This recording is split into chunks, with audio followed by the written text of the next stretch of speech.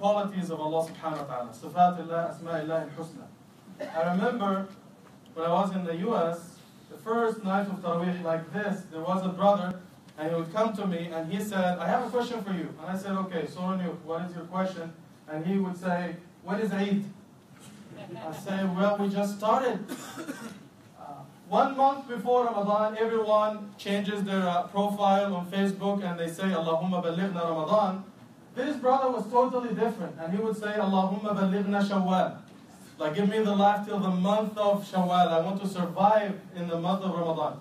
And the reason why this brother was saying this, because he didn't know the hikmah of the fasting, the hikmah of the ibadat, and all of them are about to put taqwa in our hearts and to know Allah subhanahu wa ta'ala. This is a good time to remember Allah subhanahu wa ta'ala and to know Him. You cannot love Allah subhanahu wa ta'ala. You cannot come close to Allah subhanahu wa ta'ala without knowing Him. And how do we know Him? Through His names and beautiful names and attributes in the Quran and in the Sunnah. When I look at the 19 names of Allah subhanahu wa ta'ala, there's a hadith from the Rasulullah sallallahu alayhi wa sallam in the authentic hadith, إِنَّ اللَّهِ 99 إِسْمًا مَنْ أَحْصَاهَا دَخَلَ الْجَنَّةِ. Allah subhanahu wa ta'ala has 99 names. Whoever does ihsa will go to Jannah. Some people think ihsa is just by memorizing them. But the most important thing is to know their meaning and apply them to your life. So if you know, for example, Allah subhanahu wa ta'ala is Ar-Razzaq, you don't expect anything from anyone except Allah. If you know that Allah subhanahu wa ta'ala is Al-Ghafur, the most forgiving, no matter how big your sin is, it is never bigger than the mercy of Allah. So once you know the meanings of these names and you live them, you apply them to your life, you will love Allah subhanahu wa ta'ala more and you will get closer to Him. When I look at the names of Allah subhanahu wa ta'ala, we know some names. Some of us know some of those names. Like Rahim, we have no problem. Kareem, we have no problem. And so on and so forth. But some names are always misunderstood, like Al-Jabbar, Al-Mutakabbir. People take them at face value and they don't know what they actually mean. And there are some names that people have no clue what they mean. Like As-Samad, for example. Most people don't know what As-Samad means, although they read Qul Huwallahu Ahad, Allahu Samad almost every day. So, inshallah, throughout this month, we're going to take a look at some of those names of Allah subhanahu wa ta'ala, explain the meanings of the names, and maybe share some stories. There's something very interesting about Allah subhanahu wa ta'ala in the Quran, unlike any other book. The Quran is probably the only book in the world that doesn't have the name of the author on the cover. Think of any other name. There's always the name of the author on the cover. But Allah subhanahu wa ta'ala does not have His name on the cover. Allah subhanahu wa ta'ala reveals Himself in every ayah inside. He talks about Himself, He talks about His qualities, what He wants from you, what He wants you to avoid, and how to worship Him, and so on and so forth. One of the descriptions of Allah subhanahu wa ta'ala at the end of Surah Rahman, تَبَارَكَ اسْمُ رَبِّكَ ذِي الْجَلَالِ وَالْإِكْرَامِ. Not only Allah subhanahu wa ta'ala is blessed, but His names are blessed. It says, blessed is the name of your Lord, full of majesty and honor. How can the name of Allah subhanahu wa ta'ala and His names and attributes be blessed? And the ulama say, me and you, we have some qualities. Like I can't describe you as Kareem. I can't describe you, I can't give you any attribute. But sometimes your name or your description does not fit you. But in the case of Allah subhanahu wa ta'ala, His descriptions always fit Him. Allah subhanahu wa ta'ala is Kareem, He is the Lord of generosity. He is Ghafur, He is the Lord of forgiveness. But look at us. Because names are for free. You don't pay money when you give a name to your son or daughter. And because you can choose any name you want, you don't pay taxes for the names, you can choose any name you want. Even if the name doesn't fit the kid. How many times you come across someone who is always like this? And his name is Saeed, which means happy, right?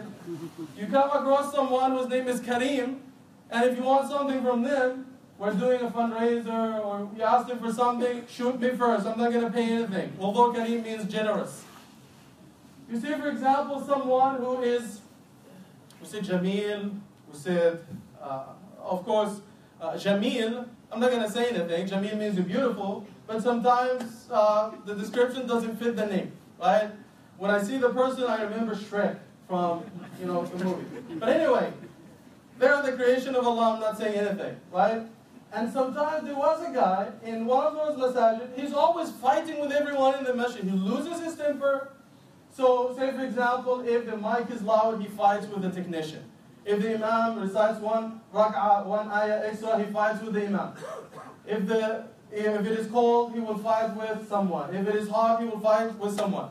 So I came to him one time, mashallah brother, you're fighting with everyone in the masjid, you are losing your temper. Can I please get your name? Sabir, patient. The patient one. So the name doesn't fit the person at all, right? I think what we need to do, when the person is born, we can call him Mr. A, Mr. B, Mr. C, wait for 30, 40 years to see which name will fit the person. Because most of the time it's a total disaster. The name doesn't fit at all. So this is one aspect of looking at it. But Allah subhanahu wa ta'ala, if He is Kareem, He's Kareem all the way. If He is Ghafoor, He is the Lord of forgiveness. He forgives. Allah subhanahu wa ta'ala. So the names fit Him. The other thing is, and this is the last thing, I got only 1 minute. The names of Allah subhanahu wa ta'ala and our names, they are only similar in the name. Like we have Haya, we have life. Allah has life, Al-Hayy. But His life is totally different from ours. He has knowledge, ilm, we have knowledge. But what is our knowledge compared to His?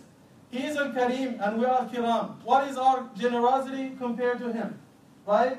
So what we do, to make it clear to you, you can't describe me as Kareem. But if I love you, I'll give you.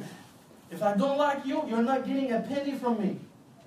You can describe me as Ghafoor. I forgive, I let go. But if you do something bad, I always remind you of the terrible things you did like 10 years ago. Okay, I'm going to forgive you now. But if you do something 10, 15 years down the road, you remember 15 years ago when you burnt my biryani? Right? How can I forgive you? So you always remember. But in the case of Allah subhanahu wa ta'ala, He is the most forgiving. If you make tawbah and you are sincere, the sin will not even show on your book on the day of Qiyamah. It's gone.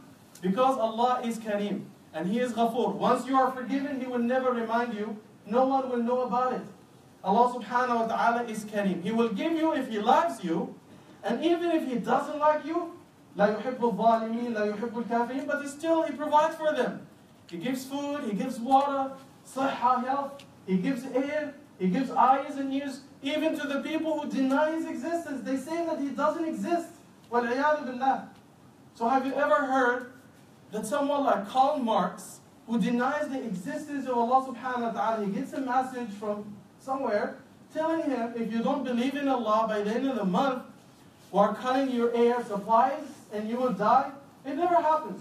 Because Allah subhanahu wa ta'ala created them, He provides for them, whether He likes them or not.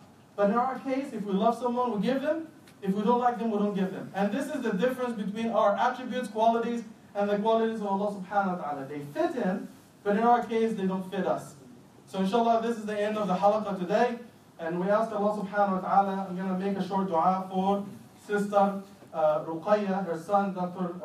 Salahuddin Ali.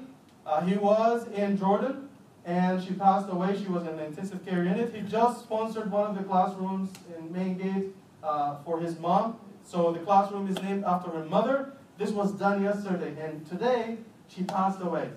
First night of Ramadan. So we ask Allah subhanahu wa ta'ala to accept her and give her Jannah and the Shafa'a of Muhammad sallallahu alayhi wa sallam, to give her Firdaus al-A'la, and to accept her and accept this as Husnul Khawatim, a good ending of someone's life. We ask Allah subhanahu wa ta'ala to give shifa to those who are sick, to forgive those who passed away, and to accept our salah, qiyam, and our ibadat in this month. Jazakumullah khairan. Assalamu alaikum.